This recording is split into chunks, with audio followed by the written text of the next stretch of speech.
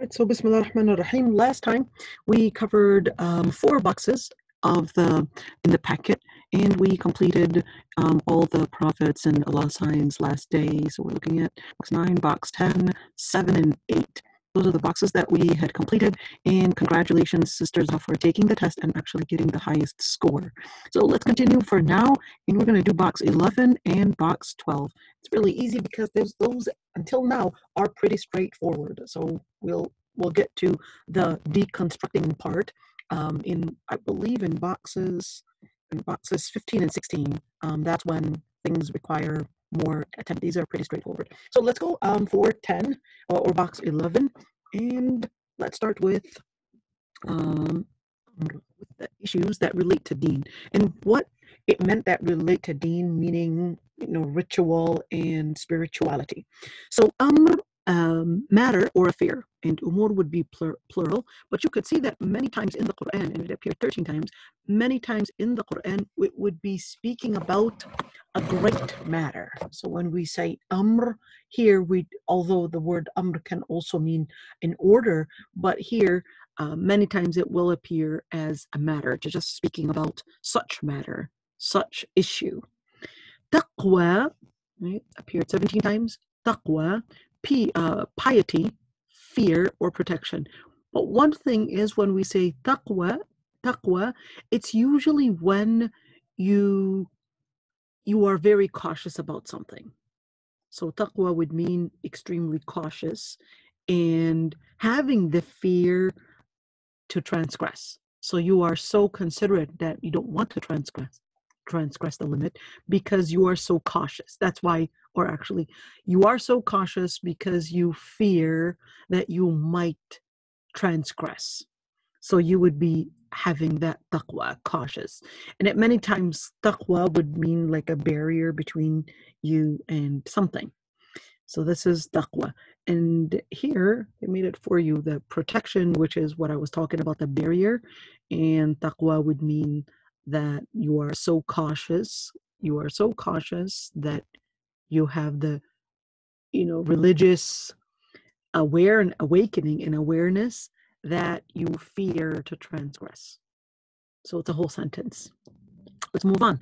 Haqq. Haqq means truth and right. So when we say truth, and right. And notice that it appeared 247 times, which can tell you that in Islam or in the Quran, it does not consider truth as relative, but in fact an absolute issue. So haqq, truth, and true or right. Okay. Now, what is the difference between truth and right? Right, that relates to when we're speaking about people's rights. All right, people's rights. You don't have that right to do such and such, meaning you don't have the haqq to do such and such. But when we speak about truth on its own, truth per se, then we're actually speaking about the actual truth. We're talking about the actual truth and what we mean by truth, which is the opposite of falsehood. And here's batil. Batil is the opposite of falsehood. Now, it's really important to mention that the word batil would simply mean that you're voiding something and you're considering it as totally void, meaning totally false. Hikmah would be wisdom. So hikmah would be wisdom, and wisdom is simply to do the right thing for the good consequence. So that would be hikmah. And that's why even when we speak to youth, we always say your parents would have more hikmah. Why? Because their experience enabled them to see and match and look at the consequences before we go into a certain behavior. So the hikmah would more be relating having the experience or the knowledge to know the consequence of something. And that would make up wisdom. So when you have wisdom, it usually comes with time. Because that's the only way that you were enabled to see the pattern of our actions and the different behaviors and the consequence, and to avoid the evil consequence by doing the right thing. So you avoid an evil consequence by doing the right thing before time, before it even happens. So that would be hikmah, wisdom. Hamd is praise. Hamd generally, and that's why the word Muhammad means the praised one. But hamd in itself means praise. Hamd, a person deserving hamd, or Allah deserving hamd, would mean that he deserves praise. Deen, there's actually a lot to say about the word deen, and notice that it appeared 92 times. The word deen, there are two things to it. Yes, it does mean religion in general. Religion in general, it can be a false religion or a true religion. And what we mean by religion is any ideology or any idea that you carry or that you embrace, which involves that you consider such a philosophy or such an idea, regardless if it's true or not, that interprets life, the purpose of life, what is behind life. And based on that idea, you start, let's say, putting your behavior into a certain practice. So let's, really, really quick here. So when we look at religion, well, religion doesn't come on its own, but religion in itself would develop into a law and understanding of how you should behave relating to the world around you. So the word deen can mean religion, law, or judgment. So there, all those would be included. And that's why in Islam, even atheism is a religion. Although they would consider that they stay away from religion or don't want to be associated to a particular religion. But just because you had an idea about life and existence and aftermath of this life, etc., that would mean that you have a particular religion. And because they would believe that there's no life, etc., then they would say life is matter in motion. And then they would say, well, let's invent or create our own purpose for our existence, which later becomes the existentialism. All right, so we're not going to go into a harder category, but here, just to understand that deen, it starts out with the philosophy of your understanding, and then it becomes the action that you carry. So when we say ما كان ليأخذ أخاه في دين الملك, that appeared in Surah Yusuf, ما كان ليأخذ أخاه في دين الملك, here is telling you that deen would mean the law, the constitution that the king had. So he wasn't going to transgress the law that the king had already appointed or had already assigned. So he wasn't going to transgress the laws. All right, deen al-malik, which tells you that you cannot in Islam separate between your behavior, the laws, then the principles that you do within your behavior, and also the idea that you carry about principle and what defines truth, what defines right and wrong, etc. All right, so this is just an idea about deen. Zakah. Okay, the word zakah. Zakah is charity. But here's one thing. Zakah actually comes from the root zakah, which would mean to purify. So zakah would give an impression that this yes, you got this money, but there is a small amount within your money that may actually not be lawful for you to take. So you purify yourself through zakah by giving 2.5% of your income that is past $3,913, at least for the year 2020. And you would do that purification that your money or your income or your property might be involved in. So you purify that amount by giving it away, just to make sure that you are you are free of any transgression within your money. So the word zakah would actually mean charity, but it would also mean purification. Shaheed or shuhada is a martyr or a witness. Okay, so a martyr or a witness, and what it means to be a martyr is to die for a certain noble cause. That would be the first type of shaheed. That shuhada would mean those nobles, those that shaheed is one, and shuhada is plural. Those that had died for a noble and honorable cause would be the shaheed. They didn't just die, but they died for a certain noble cause, and that is the shaheed. And here, the shaheed in Islam would actually be the mujahid only. It wouldn't be the rest of the people that were mentioned in the hadith. Shaheed can also mean witness. All right. So the person that is witnessing on a contract, a person that is witnessing a crime. So that would mean that witnessing a situation in order to be that evidence to prove either the transgression over somebody's rights or the affirmation of somebody's rights. That I would have witnesses witness that I had bought that piece of land from X or Y, and therefore in the future, those people would be my witnesses, my evidence, my support that indeed I did buy this land. All right, so that would be the witness. And it can also be here, shuhada can also mean the same thing, where witnesses, it's plural. You got a plural and you have a singular. And notice that it was actually mentioned 56 times, so you definitely have to memorize that one. Salah is prayer. That's an easy one. Salah is prayer. But one thing is that when we say salah, the word salah initially actually meant a prayer, meaning an invocation, meaning that you make the dua, okay, the invocation to invoke Allah subhanahu wa ta'ala.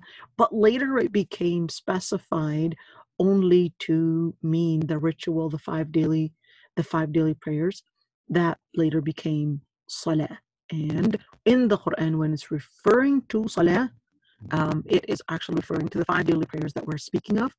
And when we speak about salah in general, it generally means just an invocation. Mubin meaning clear or self-expressive. It's obvious. So mubin is another word for it is obvious or clear. A very obvious, clear matter that it doesn't require more evidences because it is so obvious. Nur means light. But here's one thing. The word nur is different than the word light is different than the other word where not all nur is the same, because nur would mean that it doesn't actually light on itself. All right, but it is actually reflecting another light. And that's why when we look at the sun, the Quran was talking about it, was speaking about it as the siraj that makes the light.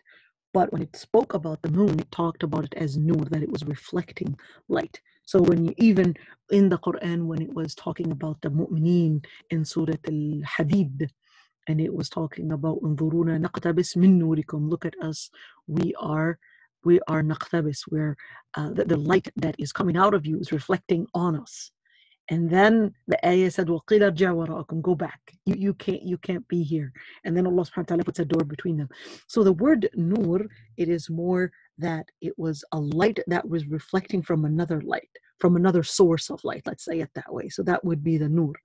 So when we speak about nur in general, think of it as reflecting light. Ahad and ihda. Ahad. So this is regarding ahad. Ahad would mean one, and ihda would mean one, but a female gender. And it would usually be relating to the numbers. So number one. All right. Ilah and Eliha. Ilah, whether it's a false deity or a true deity, in the end is that they have Eliha. They're deities that they worship. They're deities that they think are God. They think are supposed to be holy in where they worship. But here's one thing, is that it's really important to mention that when we speak about aliha, it could be the deity that one might worship. So it could be what one might worship, and it could be what they believe is the creator or what is behind this world. So ilah and aliha would be generally what one might worship, and also what they believe is a creator. Now that's why in Islam there is no difference between believing in Allah, the one worthy of worship, and between the creator. But for the polytheists, they did differentiate. So they would believe the creator is one, but then they would go and worship something else. All right, but it would still be considered an ilah. It would still be considered a god or a deity, regardless of whether you thought that it was a creator or whether you actually considered it deserving worship.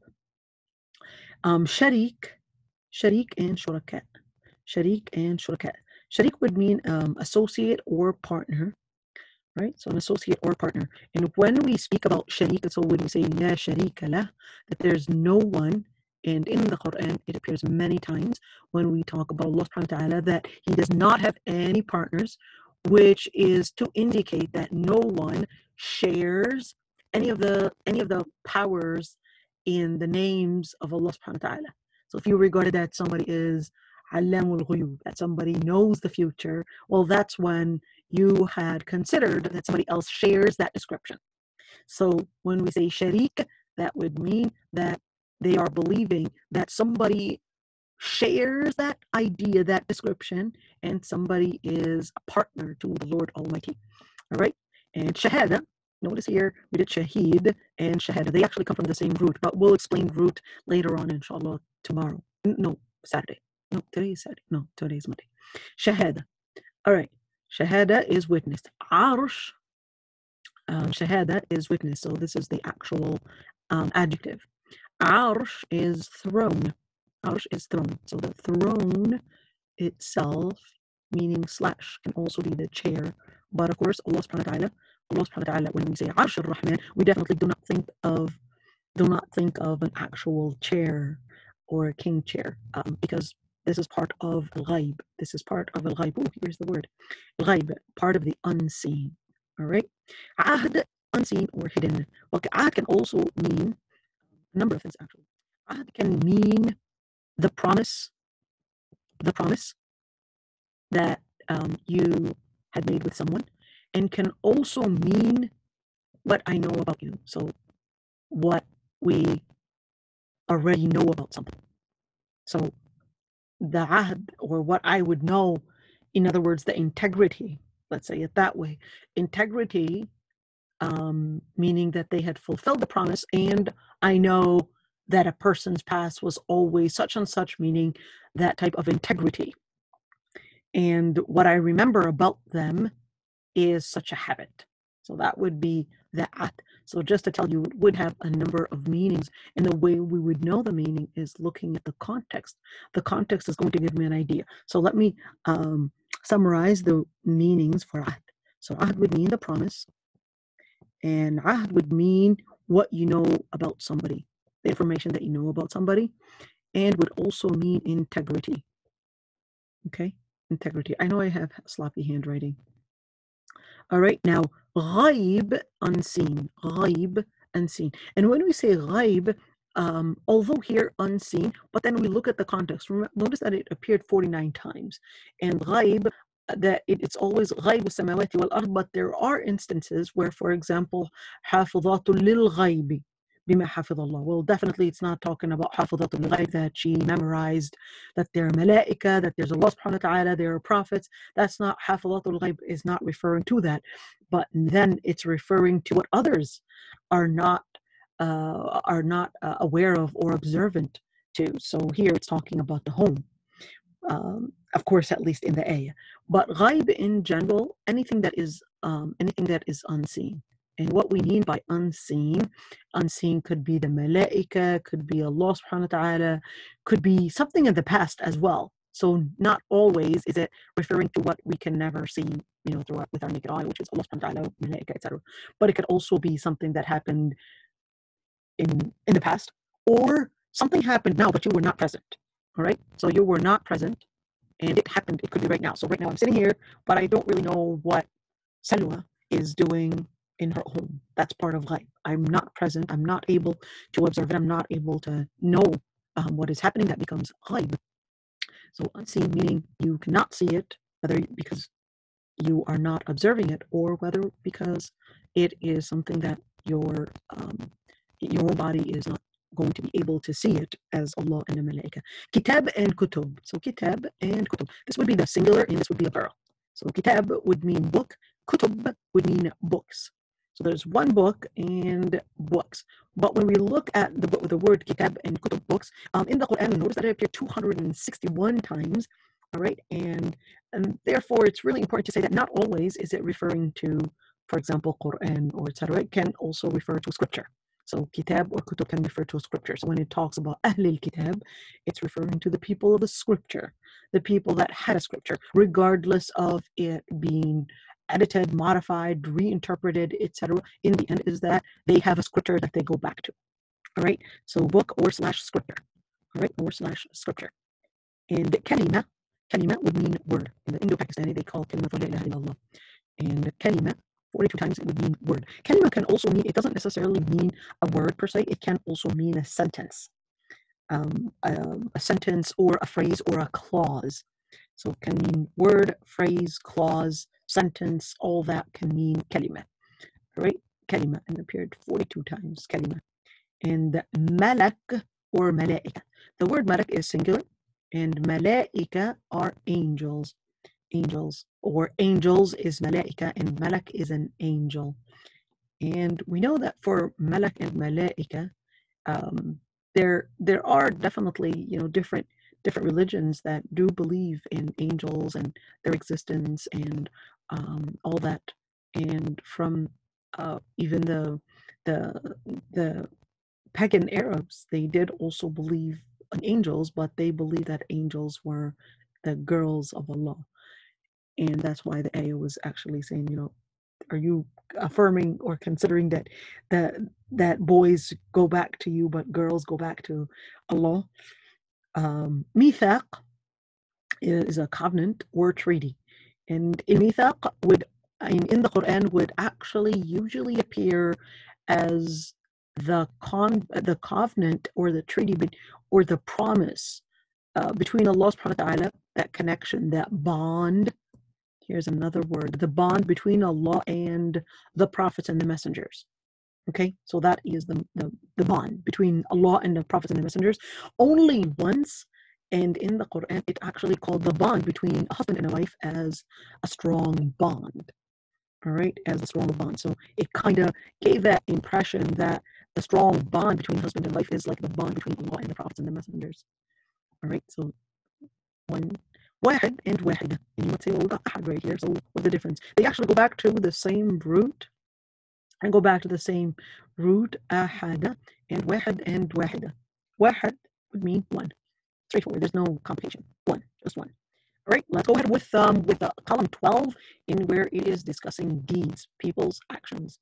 And when we speak about people's actions, we're going to talk about a'mal, actions, deeds, behaviors, a'mal. A'mal, and the singular of it is actually amal. Amal is the singular for it. Hasana or hasanat. Hasana would mean good deed. In specific, it's more of a deed, but hasan or something hasan is actually something that is good. Ali ibn Abi Talib actually named Hassan, named him Harb in the beginning, but then the Prophet ﷺ changed Hassan's name from Harb, which means war or battle, to Hassan to mean good. All right, Hassan or Hasana, and Hasanat. Hasanat is the singular one, and Hasanat would mean the plural. It's here referring to just good deeds in general. Good deeds in general, whatever good deed that you do, it's Hasana. And it is here important to mention that when Allah subhanahu wa ta'ala mentions it as Hasana would mean that it is good, meaning that Allah subhanahu wa ta'ala is affirming that action is actually a good behavior. And the opposite of Hasana is Sayya, and that appeared 68 times. So when we say that the Quran referred to it as Sayya, that it is evil or plural sayyi'at, that they are sayyi'at, that they are evil, would actually tell us that this is the ruling that Allah subhanahu wa ta'ala had referred it to. So when Allah subhanahu wa ta'ala speaks about Lut, for example, calls it fahisha or sayyi'ah, or even calls the action in terms that refers to that behavior as being evil or not good, then that would actually tell us that this is one way where Allah subhanahu wa ta'ala is determining that this is what Allah subhanahu wa ta'ala is regarding it as. It would be regarded as evil, as wrongdoing. So sayyi'ah would be the singular and sayyi'at would be the plural. Khair is better or good. So khair, how do I know if it's good or better? You look at the context. If the context is telling you that that is khair, then that would mean that that's good.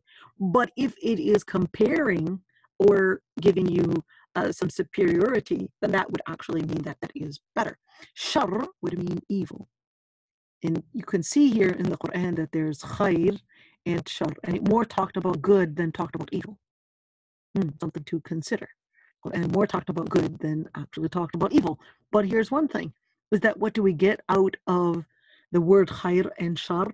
That relativity in Islam does not exist, at least when we're talking about behavior and if something is good or bad. Ithm and dhanb and junah. You can see right here, ithm, dhanb, and junah. Right? The difference between these. They all mean sin, but they actually have slight differences in the meaning. Let's start with junah. We're going to start with that one. Junah would more, yes, it means sin, but it also means to transgress the limit. So junah would mean a transgression, and ithm would mean more as a sin. So ithm would mean sin, and junah would mean more into sin/transgression. And the difference between that is that there is a borderline, and you had crossed that borderline. That's when you had committed a transgression. Ithm would be a sin. The difference between transgression and sin. So this is talking about that there was a limit to it. Dhanb and dhunub. Dhanb is like having that there's a trace to it, so that there's a sin that traces back and it's still following you. All right, and that's why there's the dhanab. Dhanab would mean tail, and dhanb it comes from that idea in where it is still tracing, it is still accompanying you. The effect of that particular sin is still present, and it is a sin, but it is accompanying the influences, the impact are still there. So you look at those terms to go deep. Where do I see it in? Ithm and dhanb and junah. Although, like I said, they all mean sin, but each one actually carries a different connotation. Haram would mean unlawful, and haram would mean very similar to junah because it is more of a transgression. But haram would mean that the person had not only committed a transgression, but they went into the zone of the zone that is a noble zone, or a zone that is a dangerous zone. So it could be two sides to it. It could be a noble zone, or it could be a dangerous zone. So that would mean haram, and that's where unlawful. When you look at haram, think of the hadith where the Prophet ﷺ actually says, al-halalu bayyin wal-haramu bayyin. Halal is clear and haram is clear, and between them there's that red line that there are certain areas that are gray. That's where, and then the hadith continues and says that every single king has this area of what is the security area to watch out, to make sure that no one is harming or is transgressing the security or the guard that he had considered as his own property, or his own, what is the word, but the area that he owns, or the area that he rules over. So that considers haram. It's basically that area where you transgress, you go out, there's a certain zoning. Right, that would be haram, that you have transgressed the limit. Ism and asma. Ism and asma. So ism would mean the singular, and asma would be the plural. Ism and asma. Now, one thing is that when we say ism, it would really be the particular word that we use to identify different matters or different people or different things from others. So that would be that defining article for the ism. The name, what you use in order to call or identify a specific item. Asma would be plural. It's mentioned 27 times. Well, we would actually for sure we would say it's definitely more than that because we say Bismillah ar-Rahman ar-Rahim and that's 114 times mentioned in the Quran. So the word ism definitely appears more than 27 times. All right, so ism and asma, just by saying Bismillah ar-Rahman ar-Rahim, we tell you in the name of Allah, doesn't more than that. Hadith and hadith. Hadith and hadith would be the singular and this would be the plural. Singular and plural. And when you see the word hadith, it's speaking about a speech. It's talking about somebody said something. There was a certain matter that was said, and ahadith would be the plural of it. And this is singular, and this is plural. Okay. Now, it's really important to mention that when it talks about a certain specific speech, many times when we speak about hadith and ahadith, it's basically what was said, just what was said. It doesn't necessarily it doesn't always refer to as a discourse. You know, the discourse, the rhetoric. Sometimes it can refer to rhetoric that the rhetoric would more be associated with the word mala. Mala when it's a rhetoric. So al-mala, we're going to get to that word. We're going to get to that word later on. I know it's in the other box. But generally speaking, al-mala would be the kind of like the media today, where it's, you know, the heads of the people are the chieftains. The chieftains have decided, and then it becomes the common saying. Everybody else is using that same idea. So one person spreads a rumor, spreads an idea, and that idea becomes the idea that everybody else embraces, and it becomes the rhetoric that everybody else is repeating. All right, and that would be the hadith. That would be the speech, the discourse, the talk that is there. All right, طيبة and طيبات. Good. But طيبة would more be, when we say طيب, would mean pure.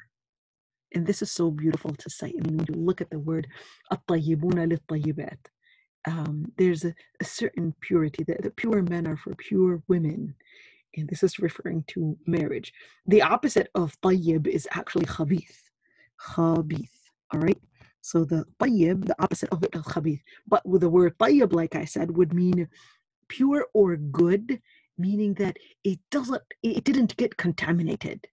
And that's why when we look at الطيبون للطيبات, that they didn't get contaminated.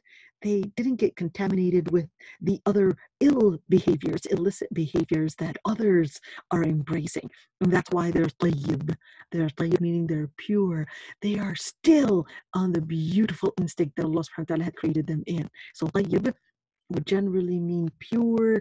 Halal, or it can also mean طيب would mean pure when we're talking about food.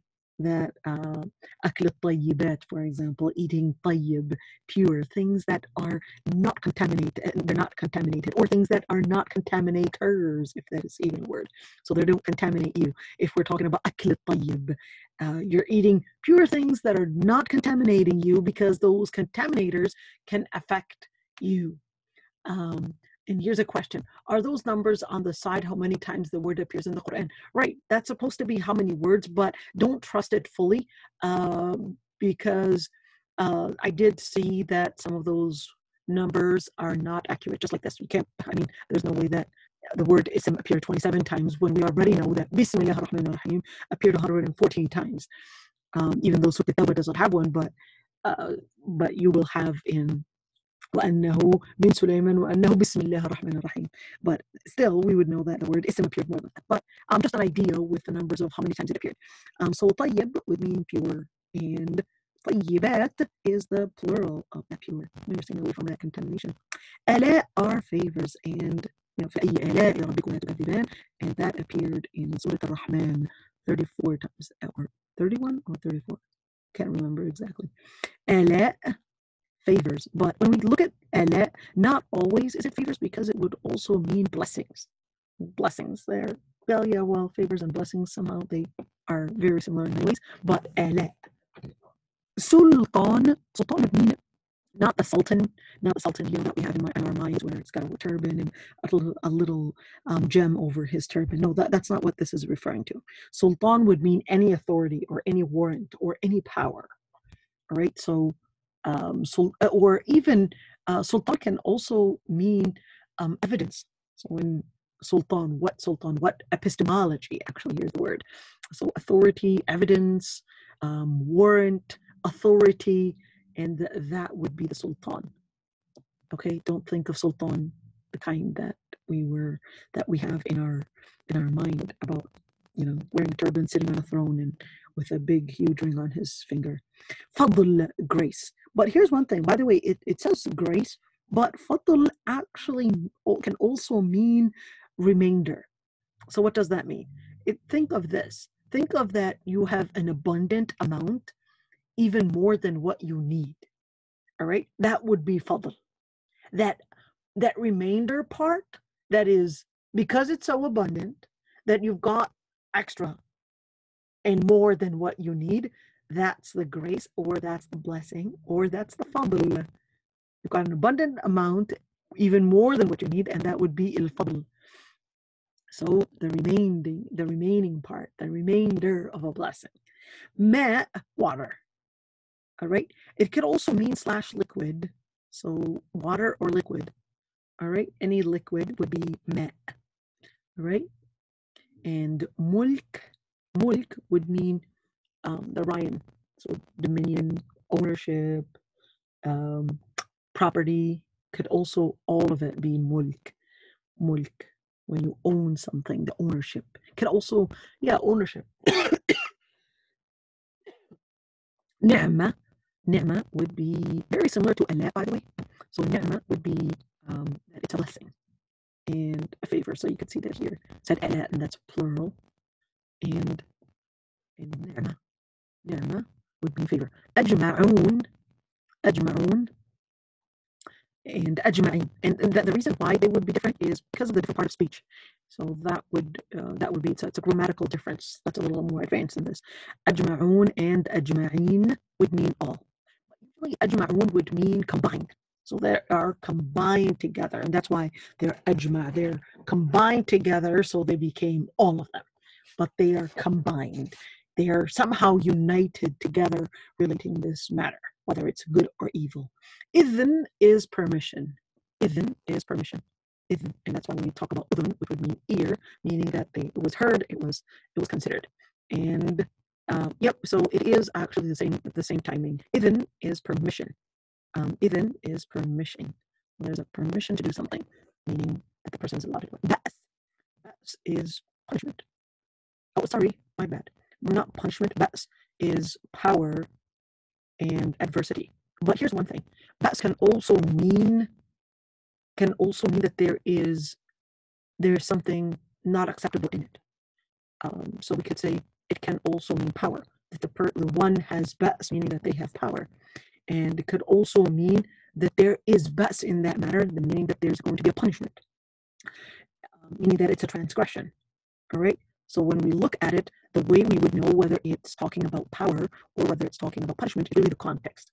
The context is going to tell us how to differentiate between these matters. And there are different ways to, other than the context, but that's a totally different route to go to.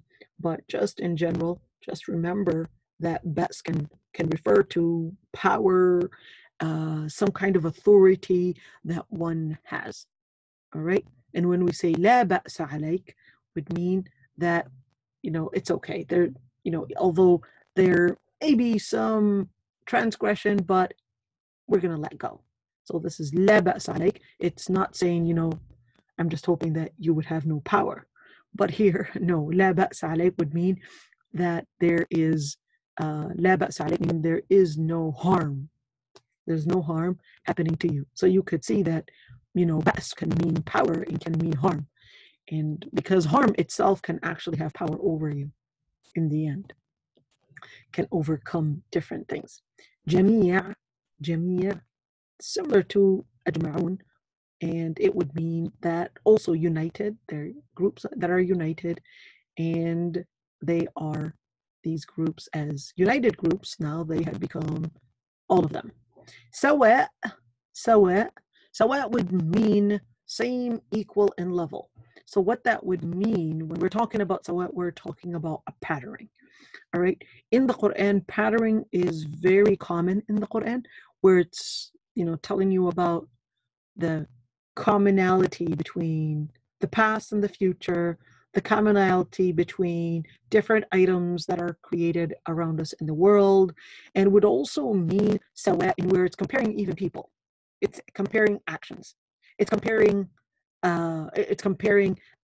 different understandings. So there's always that comparison, all right, because it doesn't consider everything to be equal, because not everything is equal. So then it would give you that comparison. So most of the times when it's talking about sawa in the Quran, it will tell you to use that comparison tool and to compare, are these two equal? Are these two the same? So هل يستوي الذين يعلمون والذين لا يعلمون. It's talking about يستوي, are they comparable? Are they on the same level? Do you even consider them to be the equal? It can't be the same. So here sawa in itself, just the word itself, would actually mean equal or on the same level. All right, sawa, and can also mean sawa. So when we're talking about sawa sabil, we're talking about a balanced route. And this is really important because in the Quran it talks about sawa sabil, a, a, a route that is balanced. So when we live our life with balanced behaviors, with balanced choices, in where we don't let our own transgressions, our own inclinations rule and in mentor our behavior, but we decide based on balanced understanding of what is good for me and what is wrong, etc. And then I would also consider making the balance between the decision that I make, my inclinations, what I would like to do, and the the influences or even the consequences, let's say it that way, and how it will impact me. فريق, so this is فريق. فريق would mean party or group, and team. When we say team, so it talks about a lot of teams, that there are people that join together on a for a shared purpose, for a common purpose, or uh, for a common action, and do the same thing, and those would be fariq. And this is really important to think about, when Allah subhanahu wa ta'ala would tell you to think and ask yourself, whose fariq are you on? Who are you part of? Are you fariqun fil jannati wa fariqun fis sa'id? There's a group, there's a party, there's a team that they were united on a particular matter, particular purpose. They shared a common culture, and therefore they would be in Jannah or in hellfire. And that's something for everyone to think of. Do I share more of the culture of maybe the deviant groups, or do I more share culture, practice, wishes, aims, goals, disciplines, etc. with the salihin or with the other people? Who do I share with? And that's why, it is amazing how the Prophet ﷺ was always talking about the different things in our life, even if it involved the way you dress, the way you talk, the way many times people would ask me, is piercing halal or haram? And it's like, well, let me ask you this. Do you feel that this makes you fit in part of the salihin or part of the fasidin? We can't separate the action from the effect and the influences that it has on your heart. I know you're like, okay, here we're going into a maw'idha in the meaning class or the vocabulary class. Let's talk about the relatives. All right, relatives, and here we go. We got mother. This is singular, and this would be plural. So mother. But one thing is that mother in the Arabic, in the Arabic culture, doesn't necessarily mean mother per se, meaning the woman that is the biological mother who bore that child, but can also mean the base of something, the foundation of something. So when we talk about ummahat and it most of the times it will talk about the bearer, meaning the person that bared that child or bore that child, to be more accurate. But it can also mean like Kitab, for example. Kitab, it doesn't mean that there was a mother that had the baby child called Kitab, or that is book. But no, it's talking about meaning the foundation, right? So mother or slash foundation of something. And let's go for ab and abati. All right. And ab and abati. Abati would more be relating to, and it would only appear 2 times, really. Abati? Did it 2 times or once? And ab would be the father. So just as this would mean foundation, same thing with ab, it would mean also the foundation. So both and ab would mean the foundation and can also mean the actual father who bore that child. Zawj and azwaj. Zawj and azwaj. Zawj would be the plural, the singular, and azwaj would be the plural. So zawj and azwaj. And you could see zawj would mean pair as well. Sometimes it can mean the wife and the husband, but it can also mean pair, meaning male and female. And pair, when we talk about pairs as male, female, we could see that Allah subhanahu wa ta'ala created everything in a certain pattern of male and female as a pattern. Rajul would be the singular, and rijal would be the plural of men. So rajul would mean one man, and rijal, men. All right, imra'a would mean woman. There's no other way to interpret it. It's just woman. And the plural of one woman is nisa. Okay, imra'a and nisa. I know it has nothing to do with the same root, but imra'a is one woman and nisa is a group of women. Walad and awlad. Walad would mean one boy or one, and every kullu mawludan walad. So every whatever that father, mother, whatever they have begotten would be considered walad. And awlad would be the plural. Walad is one, awlad is more than one. Walid would be the parents. Okay, walid would be walidain. Sorry, walidain would be the parents, and walid would be the father, meaning the one. Right? Riya. This is all relatives, by the way. Riya, the descendants, those that go back to a particular biological parent or two parents, would be the Riya. Ibn is son. Ibn is son. Banun, banin, abna, they all mean the same thing, and the reason why they are different is depending on the part of speech. So banun, banin, and abna would mean the plural, and they are generally sons. Akh and akhu and akha and akhi are all meaning brother, but it depends on the part of speech. And ikhwan would mean the same thing. So we've got akh and ikhwan, it would mean brothers. We're going to end right here. Or should we do wajh and body parts really quick? So the body parts that appear, wajh or wujuh would mean face, ayn or ayun would mean an eye or a spring. Look at that. By the way, the word ayn actually has more meanings than that, just to tell you. It can also mean spy, it can mean so many different things. But in the Quran, it only, as to what I remember, it only comes as to mean an eye or a spring. A spring to mean spring of water, not spring meaning the season, but spring of water. Absar, sights, and absar, when we speak about sight, it can mean the actual eye that sees, and it can also mean the insight. So to see beyond the surface, that would be an insight. Afwah, mouths. I know it's so hard in English to say mouths. Mouths meaning afwah, meaning more than one mouth. Because fam would be one mouth. Afwah would mean many mouths. Lisan and alsina. Lisan would mean one tongue, and alsina would mean tongues. And one thing is that, for example, اختلاف ألسنتكم. It's not that people have different tongues, but here it's referring. It's more of a metaphor, and to mean different languages. Okay, so it can mean tongue, and it can also mean language. So more of a metaphor, but it can also be to mean different languages. Qalb, singular, and qulub is plural. And you can see it's amazing how 132 times for the word qalb in the Quran. And you got yad, which would mean hand. It's really amazing to look at these numbers and actually see, how many times it referred to it and its importance. So qalb and qulub. So qalb would be the singular and qulub would be the plural and would mean heart. By the way, it can mean heart and it can mean it can mean the core of something too. The core of something. So qalb, when we speak about the core of an apple, we're not necessarily talking about the qalb, that piece of or heart, kind of like what we know that pumps blood. Okay, but no, it can mean the core of something too. So the core of something as well. And qulub, same thing. So in the Quran, when it talks about heart or qalb, it is not necessarily like the ayah was saying that they have qulubun la yafqahun biha. So wait a minute.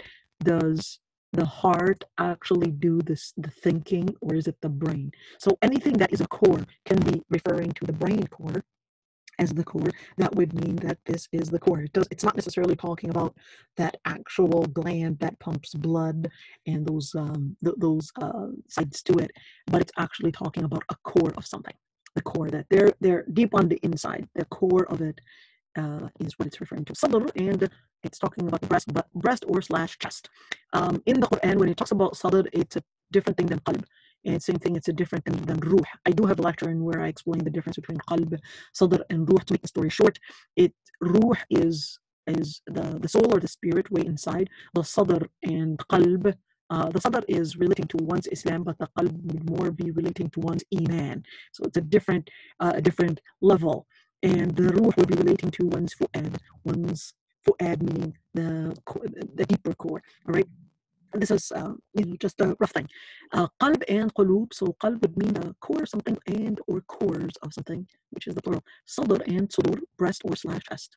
All right, but it's not referring to the chest per se, meaning it doesn't necessarily speak about it in terms of sadr, meaning talking about a body part. It many times can be a metaphor to mean the middle of something. All right, the middle of something. So sadr can also mean the middle of something, the main space of something. Yad and aidi can mean hand and can sometimes be that yad can, so here's the plural, can also mean that metaphor to it, which would speak about power or the authority or the ability to give orders. Okay, so that would be the yad as well. So just keep that in mind where it's talking about yad and aidi. Yad would be singular and aidi would be plural. Rijl and arjul. Rijl would mean one leg and arjul would mean foot. So here it said, arjul would mean legs. Rijl does not actually mean foot, but the rijl would actually mean leg in general, and it can, and arjul. So فاغسلوا وجوهكم وأيديكم إلى المرافق وامسحوا برؤوسكم وأرجلكم إلى الكعبين. أرجلكم in this ayah would mean foot. All right, but you're going to look at it in the context. Rijl and nafs and anfus. And here it's talking about soul, but nafs would have many meanings, really.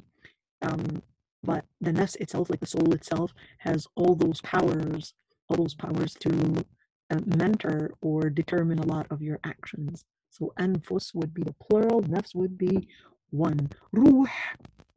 And scholars, look at the midness 293 times. Ruh would be the soul and spirit. Ruh would more be relating to that piece within our bodies that can bring us to life or death, right? And the nafs would have more implications than just that piece of it. It can be used as to mean the ruh as well. It depends on the context. Quwwa, power or strength. Quwwa, power or strength. All right, that's it for today. Be happy to answer any questions. And next week, inshallah, it's going to be box 14. And of course, we're going to go for the more complex side of it. And there's that construction that we're doing. So that's the fun part and that patterning. And we are close to finishing, inshallah. So we've got 14 boxes and 38 boxes, so we're almost halfway. And jazakumullah khairan, everybody. If there's any question, be happy to answer any questions. So if there are any questions. All right, so it looks like there aren't any questions. And Zahra S, you were the highest, you were the one to get the highest grade, and mashallah, you did great, outstanding, and that was a good job, mashallah. I was so happy to hear that. And